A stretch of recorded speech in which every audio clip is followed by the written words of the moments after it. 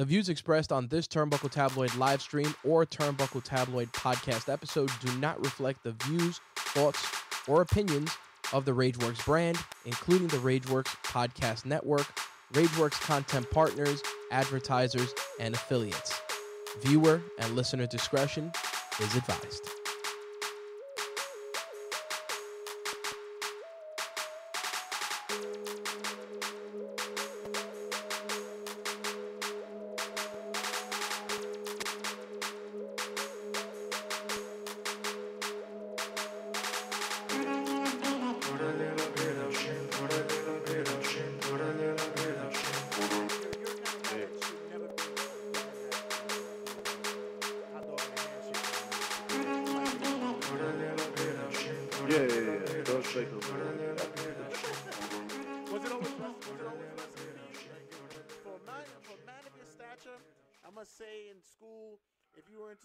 I would think you were playing. You're probably the ping pong champion. No, I played a little bit of everything when I was younger. I played a little baseball too, but as I got older, it was mainly football and basketball, and I did wrestle. So. Wait, did you say basketball?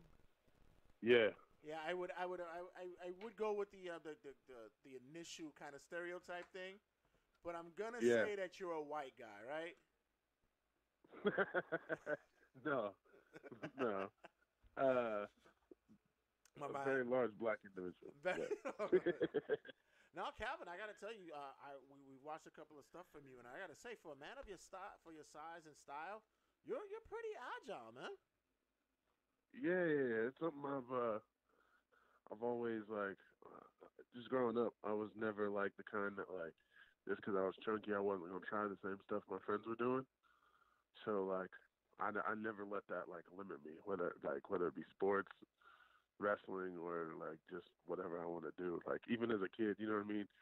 When you 8, 9 years old, jumping off of stuff with your friends, doing stuff that you probably shouldn't be doing, but my friends were doing it, I was trying it too, no matter how much bigger I was than them. You know what I mean? Were you walking up I could jump off the bunk beds too? Yo, I can't tell you how many beds and stuff I broke with my cousins doing flips off those things. Let me tell you, that and I've never had really the ambition to be a wrestler.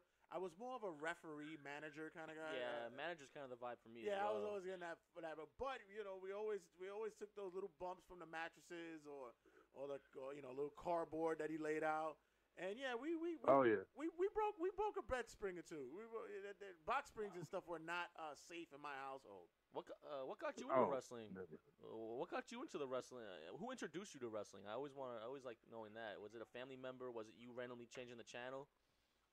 It was my older cousin Travis. He was I want to say he was 19 or 20, and I was 3 or 4. But he used to come over and babysit me, or I was one of his favorite little cousins. So he would just, and my parents were his people that he'd go to just ask questions and stuff. So it was almost he kind of took me under his wing when I was little. And so he turned on Nitro, and it was history. I saw Goldberg, I saw Rey Mysterio, of 2 people that that I first remember being huge fans of. They just both in different ways did things that I didn't think possible and blew my mind in different ways. Yeah, I saw those, and I was instantly, I was I want to be like both of them. Wow, you actually did the opposite. Usually you hear guys talk about, WWE, Bret Hart, or The Rock, Stone Cold. You went the WCW way. Which is rare on the show. I don't think we've heard of talent on the show I don't say know, that. because you're from Indiana, right? Yeah. Yeah, so maybe WCW had a better reach. Plus, that Midwest kind of area was very WCW, NWA kind of that. That was their territory. The up north, the Big East wasn't looked upon well during that time. Yeah. See, I don't even know if it was just that or if you watched all of it, but I just vividly remember WCW, and I found out about WWF later on because one of my earliest childhood friends, he was a huge wrestling fan, so he turned me on to WWF when I was 5 or 6, and then from then on I was watching every bit of wrestling I could. So when the opportunity came to I guess get into the wrestling field, Was it something that you said, I'm going to just go full body, full force, and just fuck it, just throw everything to the wind and just go in? Or were you hesitant and like a lot of guys who were like, maybe wrestling, maybe wrestling might not be for me. Maybe there's certain aspects I should take my time with. Yeah, there's that hesitancy because, like, I mean, growing up, like, so as I got older and, like, the prospect of, like, playing college football and finding out I was pretty good at that, like, I kind of, like, went away from wrestling because I had more, like, practices and stuff. I was just more busy, so I wasn't home all the time. You know how it is when you get older, you get in high school, you start going out, hanging out with your friends and everything else. So you're not home necessarily to watch TV at, like, a certain time. So I'd, like, come home and, like, check it out, but I wasn't, like, I didn't talk about it with my friends. I didn't have any friends who were wrestling fans at that point. They'd either grown out of it or just didn't, you know what I mean, didn't like it. Right. So once everything with football ended, I kind of, like, started to, like, pay attention to wrestling more. Really before then, about my, like, junior year, I saw Ring of Honor on TV. And that was the first time I'd seen, like, the Kings of Wrestling. That was the first time I'd seen, like, Dark City Fight Club, the Briscoes, like, all those guys that were there, like, 2010. Like, the exact episode that I tuned in on was the episode after Kevin Steen turned on El Generico, and I saw, like, the chair beating he gave him and, like, the emotion that was there, and I was instantly sold. Because that's how they, like, pretty sure that's how they started the TV, the episode was showing what had happened at the pay-per-view the weekend before, or however long before that was. And so, like, that really got me thinking about it. And then, like, once everything, a couple years later with football happened, and I already had my daughter, and I really started getting into wrestling more and really started to, like, really pay attention to indie wrestling, and realized that it was, like, something that was attainable, like, in the area, like, within a couple hours. You know what I mean?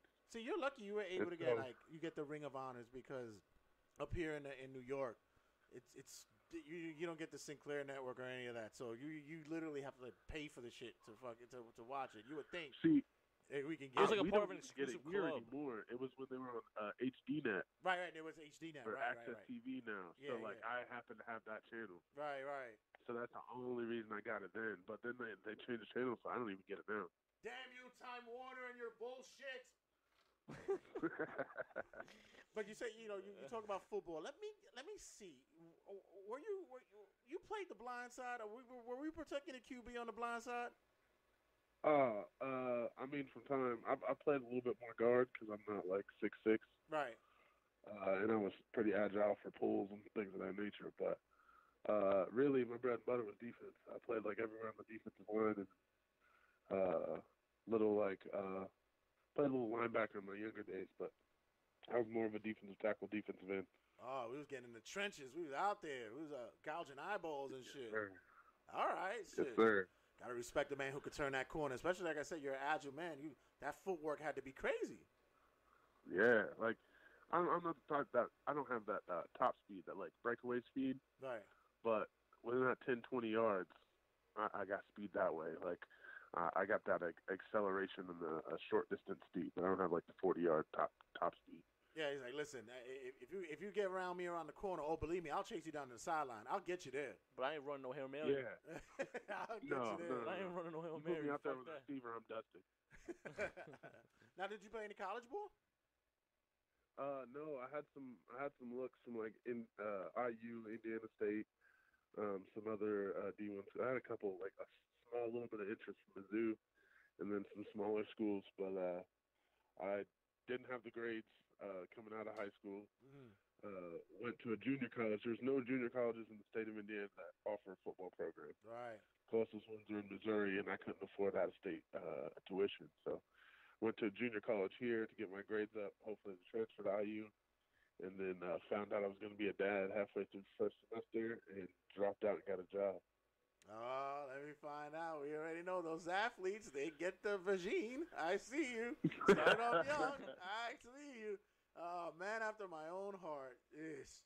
But, it's a good thing. But, even you tell a story, you became a young father, still had ambitions to do something else, something bigger, and yet you still had that pull, the gravitation to get into wrestling? What was the first wrestling school you went to? WCWO Training School is a small place in Indiana that's been around since the early 90s, late 80s, early 90s, I believe. So they've been around forever. So, I mean, most of the people that come from the Indiana scene or the area have at least stepped through the doors of WCWO at one point or the other, whether it be like that's the first place that gave them ring time to like hone their craft, or you know what I mean. So that's where I got my start.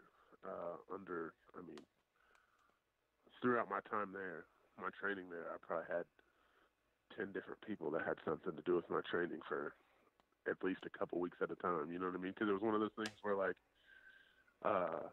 it was more of like, like a revolving door of trainers and shit?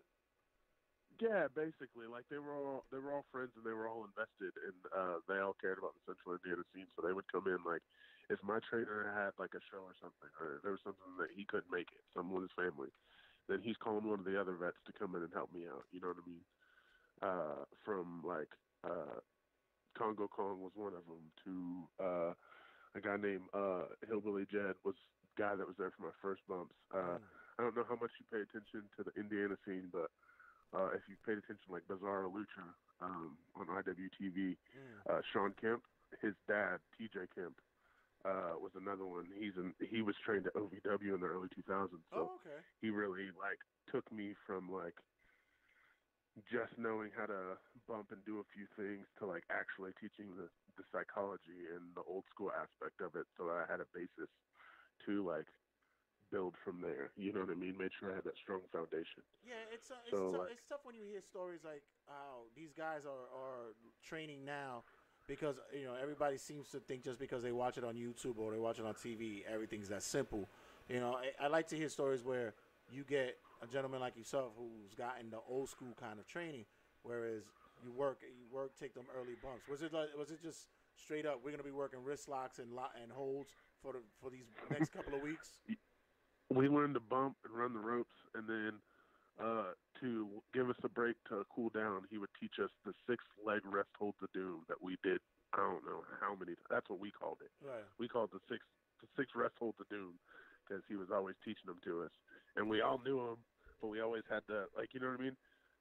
We either had to help other people out, but it was just something like little things that he would, like, stress, you know what I mean? Even as much as, like, whipping somebody out of the corner, or, you know what I mean? Just little stuff like that. The little things that add up in a match that you don't think adds up, that can get glossed over easy, were really, like, hammered home. You know what I mean? Yes. Speaking of like the small things, because you know, over here we truly believe when you do those minor details in a match, it turns into from a 3-star to a 5. What are your thoughts on the debate of the wrestling world of 2020, which is is there becoming an overusage of these high flying moves, and is the wrestling world starting to fade away from the old school techniques of yesterday? Like, what are your thoughts on that? Not necessarily, no, because if it's done right, if it's done correctly, like, now while the moves may be a little bit different, there's a way to make everything make sense and to tell that story. So it's all about if you can do that, you know what I mean? That's the difference between like one of the best high flyers right now is Will Ospreay, right? Mm-hmm. So the difference between, like, in my opinion, when you first saw him, when he first came on the scene and he was super skinny, is he did a lot of flips and he was athletic, and that's what got you. But if you watch him now, he can have a 35-minute match, make everything make sense, and tell a story that pulls you in while doing all that stuff. You get what I'm saying? So, like, and that's all based off of, like, it's all based off of the same psychology and the same things that we're taught from yesteryear. It's just figuring out your flavor and what you do and how to make it different and make it work within the realm of professional wrestling. So if it's done right, there's no like, I don't think there's anything wrong with it, especially because, like, if you have a guy my size, like, you look at me, right?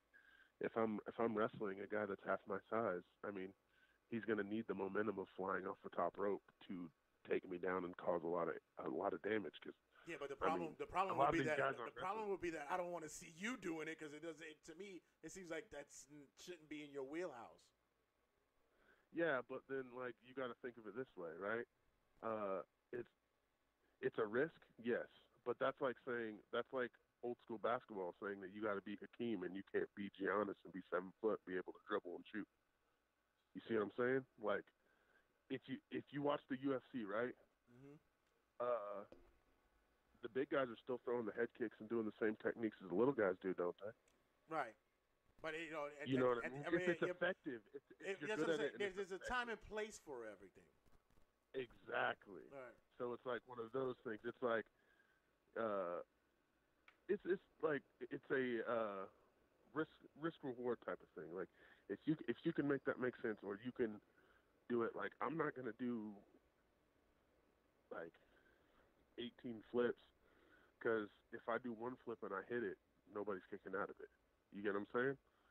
Like in terms of making it special. I think that's what well, not yeah. even that, but if a 350-pound man does a running shooting star on you, he's like, that's a lot different than a 175-pound man doing that. You get what I'm saying?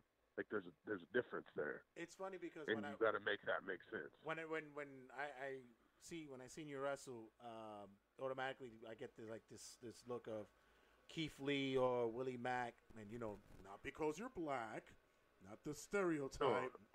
I get you. I wouldn't go there. But who I would say what you remind me of, which is a really throwback look, is Bam Bam Bigelow.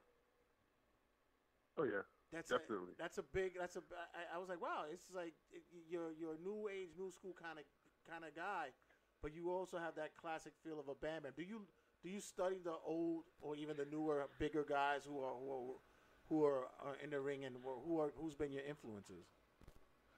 I've talked about this in a lot of interviews. My influences. Oh, you did that. You ain't got to talk about it. What I want to do. No, you ain't got to talk about it. I forgot. We don't my talk career about it. is kind of like. Oh, sorry. I was gonna say that. No, I'm kidding. Bam Bam and Vader. Oh, really? Like it's one of those things where I want to take, because that's what I'm saying is like, the difference between them is they were big, but they were athletic, and they still showed that athleticism, but it didn't take away from their size, and you knew that if they hit you, they were gonna knock your teeth down your throat. Right. So I want to take that, but take that to the next level. Like I want to show, like they did athletic stuff, and they did a lot of athletic stuff, but like I want to take that to a new level. I want to do that cleaner. I want to do things that they didn't even think that somebody their size would be able to do. Like, you know what I mean? Like that. Like I don't know. That's just what I feel like. So they're so used to seeing a certain type of heavyweight. Like when I was a kid. I was a big kid, but I never wanted to wrestle like a heavyweight. I don't like guys that just stand in the middle of the ring and swing their arms and don't do anything. Like you are an athlete, you are a professional wrestler. Like, you know what I mean? You watch dudes in the NFL, and those 6'5", 300-pound men are some of the most athletic people in the field and some of the smartest. So it's like one of those things where just because you're big doesn't mean you can't be athletic or you can't do those things. So it's like, I want to be different. I want somebody to see me, and I want to have the same impact that those guys had, not only on the business as a whole, but on the next generation. You know what I mean? I think it's also a thing to where, for me, it's when you see a big man, 280, 290s, tipping 3. I think. I don't know. Like I said, it's not sitting in the ring just waving your arms, flailing, or showing that the dominant presence. But I also think that with a lot of guys who are that size, they feel it's the need that they have to be going from 0 to 100 at any moment. That it has to be that way. Where when you hear conversations that Big Show or Kane or Undertaker had talked about, where they said, the main importance is pacing when you're that size. Of course, like you said, of course you can pull out like a Bam Bam and Vader out their moves and stuff. But what gets lost is the pacing. What was the biggest thing in training? Because you didn't just blow up to be what it was. Like you said, you've always been, a big boy. Like, but what was like the key things that you learned in training that helped you in your matches? That was one of the things is pacing. That's the thing that's helped me a lot. Is I've learned to balance like the athleticism, using the size, and my pacing. I have a good gas tank for a guy my size from doing athletic stuff and having to have that gas tank my whole life. But pacing is not only important in the cardio aspect, but it's also important in letting the fans digest what you're doing. Right. So we don't get a reaction if we speed through everything, and they don't get a chance to really take in what we're doing. So that was one of the things that was really hammered into me when I first started. Is even after I was having matches, I'd have matches with TJ Camp, and I'd be like, or he'd watch my match, and I would be like, call him Pops all the time because that's like my wrestling dad. You know what I mean? Takes me on fishing trips, everything else. So it's like, was I slow enough? Hey Pops, was this slow enough? Was my pace there better? No, it's slower. Like it was one of those things where it's like you almost feel like one of them like Karate Kid movies where he's telling you something and you're like, are you sure? Because I felt like I was doing this right. Like I don't know if he's really like. And then when I finally like got it and I felt it, it was like, okay, I get what he's saying now. I get what he means. You know what I mean? How long was it before you got your first booking out of training? Like, when was it? How long was it that you got your first match, legit match, even if it was for a hot dog and a steak kind of match? I had my first. Now they put me in matches, but they were like limited. So like that was the thing. So like battle my royals, first match, were you in those battle I royals? did it like the scrambles, the battle royals. No. Well, yeah, some stuff like that. Like my first match, I had that 4 weeks into training, and it was just a battle royal. So I wasn't doing anything but kicks and punches. You know what I mean? Like little stuff, but just to get me used to a crowd, and to like actually get me used to being in the ring with, you know what I mean, vets and doing all that other stuff. And then 3 or 4 weeks later, they had me in like an elimination 4-way. I did a few things before I was out of it. So like it was just a little like, let's see how he does. And then it was like 3 months of nothing. And then, you know what I mean? And then when I first started working, the only place I was working was their free show on Fridays. So I wasn't like, you know what I mean? It was like, it was a controlled thing. Like there's a lot of people that will train for a year and a half without like doing it. And they were kind of like, because they ran their own show weekly, you know what I mean? It was one of those things where they would use that to help, like, it's easier to do, it's like, you can learn a lot from doing it, you know what I mean? From, like, actually doing it in a crowd setting. Like, you can do a lot of stuff in the ring, but, like, there's a lot of like listening and understanding and things that like happen in the match that's easier to explain or experience in a match. You know, was it? I mean, were you humble about it, or were you that kind of guy that was like, let me loose. I'm ready to get into these singles matches, curtain jerkers. Let me get to the before intermission. Get me in there. Or were you understanding like, yeah, I gotta go through the paces before anything happens? Yeah, I was understanding because I came from football. Like, it's one of those things. It's just like you could be in practice. You could have been the best player in a game, but if you don't put that effort in practice, coach isn't going to start you. So, like, you got to put that work in to show that you're worth that to get that. You know what I mean? So I was never one that was like, oh, I'm better than him, or I feel like I should have this. Like, if I even at any point in my career, if I ever felt like, man, I wanted that spot, it was like, all right, well, then I got to work harder because obviously they're doing something I'm not. So let me go drop back to the drawing board and show that I earned it, or I improved that I'm worth that, you know? I can only imagine you going into these battle royals or these scrambles early on, and the crowd sitting there going, oh, he's going to win. He's definitely going to win. And you get tossed out in the first minute. Well, no. See, battle royal, I didn't get tossed out the first winning. minute. But see, and one thing I remember on my first battle royal is they put me up against the ropes, and I was wearing a little cutoff at the time because I didn't really have like. Oh, you must have looked fabulous with your cutoff. Like, you must have looked awesome. Plus, yeah. So they put my shirt and put it over my head where I couldn't see. And then they had two guys holding my arms on the ropes, and they did like a line, and people took turns chopping me. Oh, great! Welcome to wrestling. Is it? And I hope you gave everybody their receipt later on in your career who started that off and did that. Oh yeah. Now everybody gets it. Everybody gets the heaters. Everybody gets it. So you've been in the business right now, or you can say for how long? Almost 5 years. Be 5 years in November. And you got this big opportunity with MLW. You're there with a friend of a show that a friend of ours who's done a show a couple of times, Carol Kwan, who's been rehabbing well. Can't wait to once this starts opening up. What's the prospect for you? How are we gonna start tearing it up over there? How's Court and I've been reaching out? How they've been keeping in contact with you? They've been really good. I mean, everything's up in the air right now with Corona and everything, and when we're going to be able to like actually get back to live tapings. So I'm really excited about that. But that's up in the air. So, but other than that, I mean, they've been really good. They all the talks we had, they seem like they really have my back, and they're really in my corner. So it's just excited.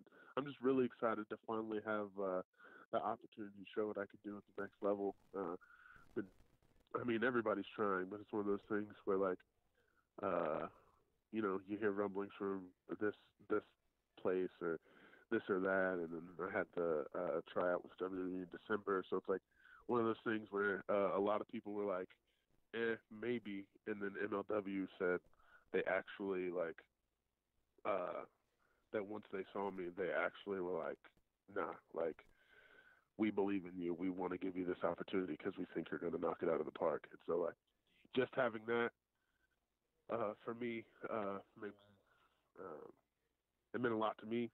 And then it's just one of those things where it's like I was been doing this for 5 years now, and so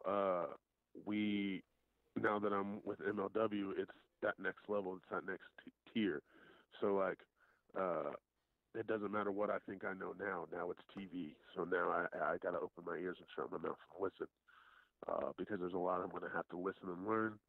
And there's going to be that process, but I'm excited to grow, and I'm excited to show what I can do on a national and worldwide level. Yeah, it's going to be fun, to see you out there, playing to a camera to know where everything is at and all that. I'm excited to see the possible matchups. You get to work with guys like Jacob Fatu and some other guys over there. Is there anyone in particular that you're excited to first time maybe work with? Or Please say Loki. Please say Loki.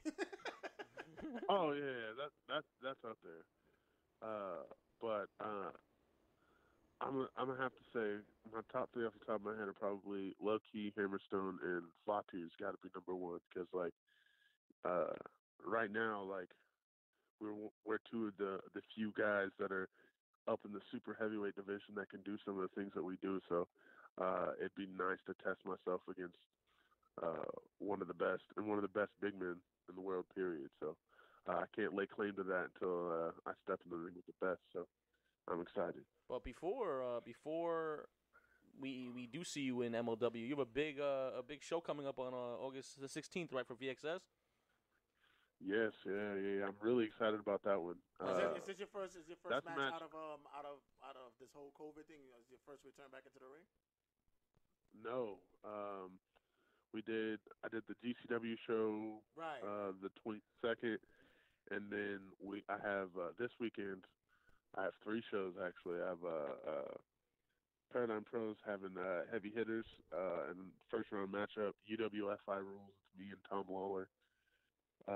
And then going to Jersey on Saturday and Sunday for GCW's homecoming weekend. Yeah, right, you'll be for homecoming, right? Yeah. So I got this weekend coming up, and then all sights on the 16th. Oh man! As a matter of fact, he'll be at homecoming with another friend of our show. Homicide's in the building that day. Yeah. And he's facing Homicide at VXS. Oh! Look at that! Yeah. Look at that! Yeah. I don't know. I don't know who to root for once now. I found out. Once I found out who I was wrestling, I definitely got excited because like we got a little bit of history there. Former tag team champions, right? Yeah, so it was one of those things where Eddie got into some trouble and couldn't make it to the show, so we did the whole thing. I ended up screwing with my tag partner at the time, and then helped him retain the belt. I was excited to learn from him and Eddie because those are legends in the game. Yeah. Two people that especially Homicide. I was a huge TNA fan, but both of them were two people that I admired and looked up to. And then that match happened, and then he never came back to defend them. And so it was just me defending them in handicap matches. So now it's that time that I get to step in the ring, and it's not even about tag titles and none of that other stuff. It's more about proving that hey, I wanted you in my corner to learn from you because I thought you know what I mean. I was worth you investing your time in, so you should have been here to invest your time. So now here I am, a little boy that became the man, and we're gonna flick it out and see who comes out on top. Ah, fuck that, yo. You a big dude. You can handle that shit all by yourself, yo. You don't need me. Fuck that shit. That's my fucking guy, though. So, two things noted here. You did a vignette actually for VXS with your boy Jay Rose. I mean, if you could talk to the listeners and tell them how it was filming that, and also what drew your eye to VXS? I know they're doing the whole redo here. They're starting fresh. What's the new look of VXS that's exciting you for the most? Really talking to everybody over at VXS, they have that. It's just a whole new vibe. Definitely one of the few promotions that definitely want to be in tune with the culture and what young people are into right now. And so they're going to give you a little different feel and a little different vibe than anybody else can bring to you. So I'm really excited to be a part of the relaunch of the company. Yeah, and you fit the criteria perfectly. Like that. That's your lane right there. When I asked you this, I'm thinking of this as a father as well, because although I never took a bump, but it kind of looked like I could have, because many people do look at me like, "Have you wrestled before?" Yeah, with my ex-wife and her bullshit. Any case, that's another story I'm going to. But does your daughter look at daddy and say I know what daddy does, but I don't understand it?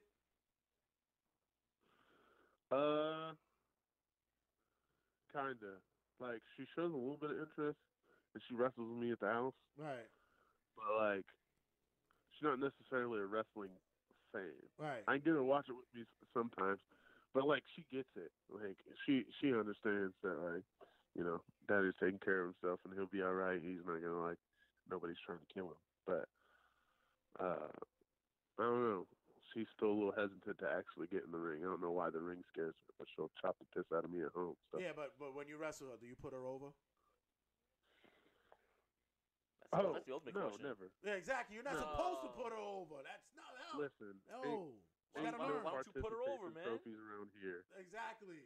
Wow. No participation trophies. So you're not putting. Okay. I mean, no. All right. Gotta cut your teeth. She makes me put belts I have at home. She wants me to put them on the line. I'm like, listen, I can't be doing that. I can't be dropping belts.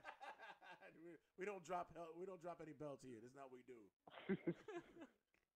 So if you had a choice between being a world heavyweight champion in wrestling or a world heavyweight champion for the Nathan's Hot Dog Championship, which one would you take? Nah, we ain't eating glizzies out here. Yeah. Hey, I don't like hot dogs that much. All right, fine. How about buffalo wings? If I'm real hungry, I'll eat a hot dog or two, but them dudes eating 60 hot dogs at once. No. They look pregnant. That looks painful. I'm not. It looks like a scary movie when you got some type of monster in you. It's about to bust out your stomach. That's what it looks like when they get done. Because half the dudes are skinny too. What was the Kobashi dude? Yeah. You can see the imprint of the hot dogs on him. Would eat 60 hot dogs. Look 9 months pregnant. It's crazy. And it's funny because people don't understand when they see big guys like us. They think wow, you probably could put away from. See, we appreciate food. We take our time. We enjoy a nice T-bone or a ribeye. We don't just devour it. We enjoy the majesty of it. Yeah, no. Man, before we let you go, in Indiana, man, that's a different scene, man. That's a different culture out there from what we got in New York. I mean, what was the music scene, the hip hop scene for you back when you were coming up? What was that like out there? So, hip hop scene out here, man. I'm gonna tell you honestly, like other than like real local like mixtape people, you go to Circle Center Mall or anywhere in town, and you see it through a hand US mixtape. Last time I wasn't listening to it. So until like uh social media really started popping off, that's when kind of you really start paying attention to like Indian artists.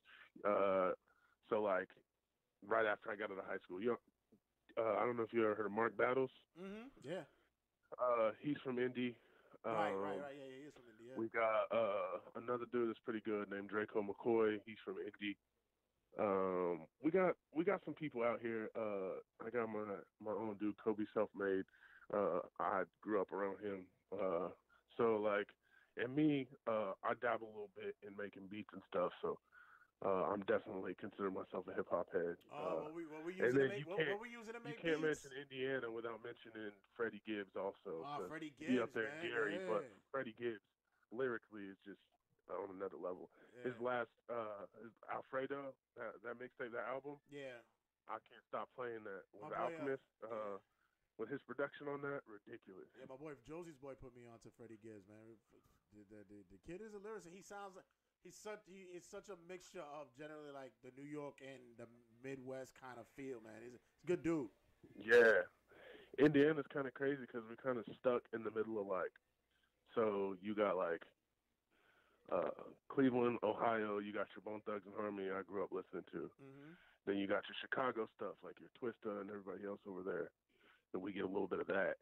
And then we also get a little bit of that Memphis with some 3-6. So, like, there's all that stuff that, like, I grew up listening to all of that. You got that St. Louis, you got that Nelly vibe and all that, the Lunatics. Oh, yeah. All that. You got all that. I thought you was going to sit there and bust and be like, yo, you know, I don't really listen to that. I'm into Rascal Flats. I'm into Nah, I know Calvin's into the Zach Brown band or the some Zach shit like Brown that. band. I'm into all that. So before we let you go, we're gonna start. This is a little segment I just come off from the top of the head that we did last week. We're just gonna kick it off with you. We're gonna do a segment called "Would You Rather." So I'm gonna just give you a quick scenario. So it'll be just make a choice out of these two. Would you rather? Right, ready? Would you rather? All right. Would you rather do the year MLW or automatic 3 years at NXT? Ooh. You know what? I'm a firm believer in everything happens for a reason. So I'm going to say I'd rather be an MLW because that's who wanted me. Oh, that's cool. That's a good way to look at it. The grind is real, man. Yeah, man. You got another one? Yeah, sure. Would you rather Jordans or Nikes? Man. Adidas. No. I'm going to have to go, like, if I'm going to have to choose between Jordans and Nikes, I'm probably going to go Jordans just because I grew up a basketball head and, like, the era of, like, hip-hop that I grew up in was heavily influenced by Jordan. I mean, you had your, like, other Nike stuff. You had your Air Force Ones and all that other stuff. Yeah. But I was always more of a Jordan kid. Like, I love me some 7s, some 8s. You know what I mean? Once you get past, like, a 13, I'm off of them, but you know what I mean. Yeah. Up until like 12s, I'm cool with. How about this one? Death match or cinematic match? Especially after what you just saw. After the swamp yeah, fight. death match. I'm not a huge cinematic guy. I mean, it's done right in certain spots, but like I'm not a. I don't know. I watched the match early and I was kind of confused. That's just not my tip. But you're into deathmatch wrestling? I will say, I love to watch it. I just don't know if I could put my body through it to do it. But I mean, I've done a few. Yeah. So like going along with, I was talking about earlier that I don't know if I was here or not, but one of my heroes is Ruckus. From the old backyard wrestling games, because the two people that I watched from those are my two favorites. Was Ruckus because he was doing things I'd never seen done before, and like he looked like me. Like he wasn't super jacked. He was just like a black dude that did some of the most ridiculous moves I'd ever seen. Like, you know what I mean? Right. Like, I could look at him and I could see myself in him. So I was like, yeah, like, I could do this. And the other one was Sick Nick Mondo, and I couldn't tell you why. Nick like, Mondo. Wow, yeah, shit. Yeah, so, like, I watched his clips in, and those are the two guys that, like, when, like, YouTube and stuff was, like, really first becoming a thing, like, at least when I was first getting on it when I was a kid, those were the two people that I looked up, like, indie wrestling clips of. And one last one. Sex with a white woman or sex with an Asian? Ooh, I've never been with an Asian, so. But, like, but of course you've been with a white here's woman. My thing. here's my thing, though. Of course. I don't discriminate. If you're attractive and I vibe with you, then your race or your color or ethnicity or none of that stuff matters to me. So, I mean, if I think you fine and yeah. Sex with a white woman or sex with an Asian?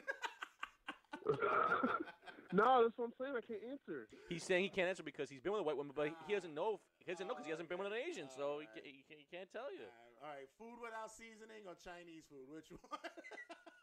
Where we go to dinner? My world famous potato salad with no seasoning. Food. I'm a Chinese teen. All right, potato so salad we with saying food. Potato salad with grapes in it or MSG? What are we talking about here? Yo, what's your grapes? go-to Chinese order? That's a negative. We ain't doing that. What's your go-to Chinese order? Food? Man, I'm kind of simple. You can give me like a chicken lo mein combo with some like fried rice, and then I get some pot stickers too. Yeah, gotta get the pot stickers. Man. I'm salivating. That sounds phenomenal. Yeah. Well, man, I'm more of a chicken wing fry guy, but. But Calvin, thank you for your time, man. Chinese restaurant? Yeah, of course. Well, you know, New York's Chinese restaurants is way different, man. We got like you can get Chinese food and probably get I can get a Big Mac at the Chinese spot in the corner, bro. Puerto Rican penny sandwich right next to it. Like we different up here, bro. Next time I come up to New York, I've never been to New York. I've been to New Jersey. I've never been to New York. I've seen New York. I ain't never been there. Well, next time you come over here, we'll get you the best Chinese food. Take me to some spots and show me around. Oh, believe me, I have a line for you, bro. It'll be, man, please. Listen, we're coming for a part 2, and we'll order some of the best Chinese food around here.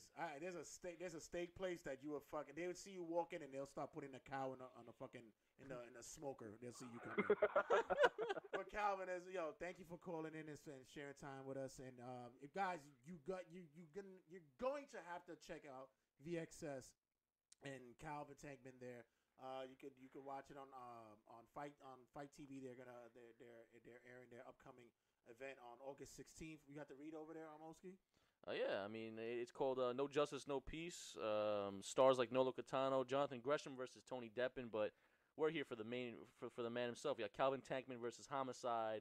I'ma fuck you up, yo. I'm telling you, man. Ain't no beef though, but I'ma fuck you up for real, bro. I didn't show up for a reason, yo. And then after that, we go to the bar, have a shot of Henny, bro, cause we peoples, we cool like that, yo. All right. Calvin, any upcoming work besides VXS that you want to promote? And also let everybody know they can get you on social media as well. Oh yeah, I believe I said on my dates. Yeah, you did, yeah. That I have for right now. But catch me on social media, Twitter and Instagram at Calvin Tankman, Facebook.com/Calvin Tankman1. Yeah, so ProWrestlingTees.com/Calvin Tankman. Don't forget about that one too. Yeah, and Calvin. Always need some money if y'all want to give me some money for a cool shirt. Of course, it's sport demand, especially times like this. The indie scene was hurting for a while. Now it's making a bounce back. You know, they got to make some bread, yo. Before we go, Calvin, I mean, I posted something on Twitter on our page about like a month ago, shouting out a couple of the talent I think could really bring the independent wrestling scene to a better light. The guys like you, Tony Deppen, the Jordan Olivers, the list goes on and on. Daniel Garcia. I made that tweet because in the past week, let's just be honest, the independent wrestling world hasn't had the best light on it in terms of the whole speaking out and stuff. But guys like you, young, hungry. You guys have the craft to make the independent scene the way it should be, and I just want you to know that not only me, but so many people have faith in you guys, and you guys could take control and take the steering wheel. Everything's gonna be all right. Thank you, man. Thank you. That means a lot. It's I don't know, man. With the reception I've gotten recently, it was kind of like unexpected. It's one of those things where you always tell yourself, like, I know when I get that opportunity, I'm gonna knock it out of the park. But like when actually things start happening, it's blown me away. So thank you for that, man. It means a lot. Yeah, as a matter of fact, listen, another guy that we've had on the show is a friend of the show, Jordan Oliver. Once you get your feet wet in MLW, I would like to do like a round table with yourself, Akira Kwan, and fucking And have Jordan some road Oliver. stories on here. Have some road stories once you guys get this going rolling. Because we had like Pinky and Homicide come on and talk about road stories. Oh God, that was fucking. It was fucking fuck Pinky too, yo. Fuck him. He ain't bring Henny to the last show, man. Fuck him. Hell yeah, Jordan's cool, man. I've only been around him a few times. Every time I've been around him, he's good people. Plus, like, he's over there with Myron, and Myron's my dude since, like, damn near day one. You know what I mean? Yeah. So that's he's Myron, another talent. IWA Mid-South days, me, Myron, Nant, all of us were all back there making no money, doing what we got to do in front of 12 people to own our craft. You know what I mean? Yeah, man. And that's the grind, and that's what I'm saying. Like talent like that, just hearing those names alone, I know that regardless of what has been going on, the independent wrestling scene it will be okay, as long as you guys are taking the helm. So just want to know how much you guys are appreciated. Thank you, man. Thank you. All right, guys. This is our guy Calvin Tankman. You'll see him at VXS August 16th, and catch him on his social media and such. And once again, thanks again for your time, sir. No problem. You have a good night. You too. too, Be sir. safe, sir. Yep. Peace. Turnbuckle Tabloid. 3, 2, 1.